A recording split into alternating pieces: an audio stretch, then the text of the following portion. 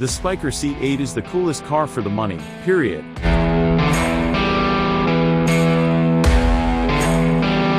The Spyker C8 is the ultimate flex mobile. To own something cooler, you'll have to spend at least 7 figures. Analyzed at a $1 to cool ratio, is there a car that tops the Spyker C8? Sure, a Ferrari 360 Challenge Stradale or a Ford GT of the same era currently cost about the same as this car.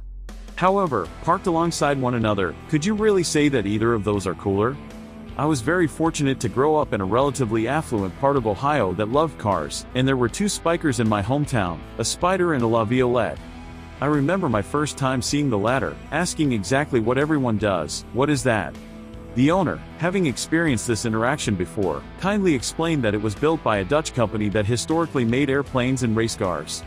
It was easily the coolest car I'd ever seen, definitely more spaceship than road car. I recently drove one for cars and bids, and I was overly eager to do so.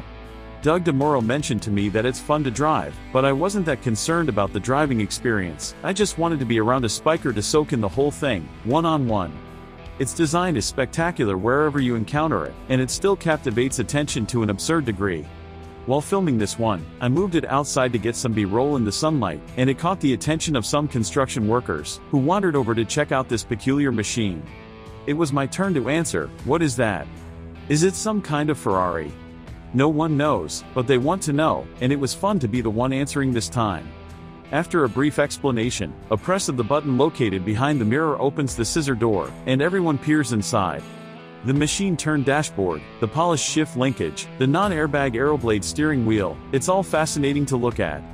"I've never seen anything like that," states one of the workers. "Yep, you're not alone, sir." From the gasket-less edge of the windshield to the toggle switches on the dashboard, everything is beautiful and intriguing.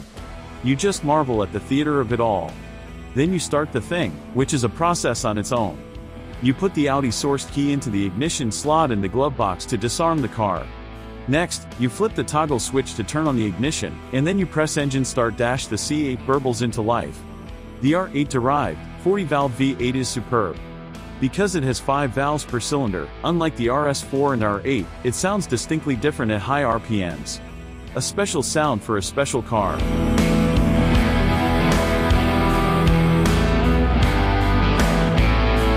The shifter action is so slick and direct, too, with virtually no play-in gear.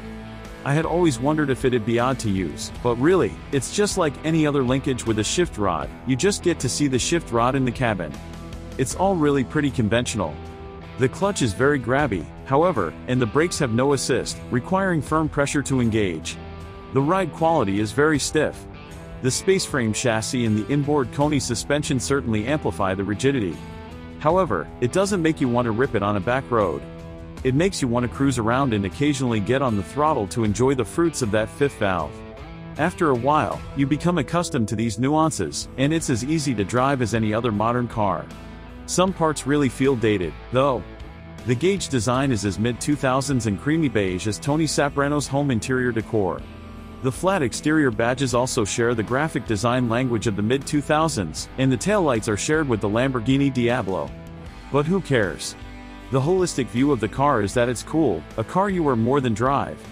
The car still captivates people as strongly now as it did when I was a kid.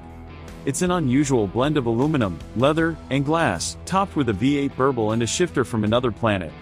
The best part is that it's fun and easy to drive, and it makes you feel very special.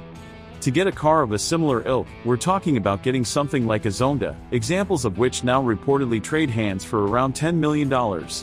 For roughly 3 or 4% of that price, the Spyker C8 Spyder unquestionably holds its own. It's so very cool, just be prepared to answer some questions every time you use it.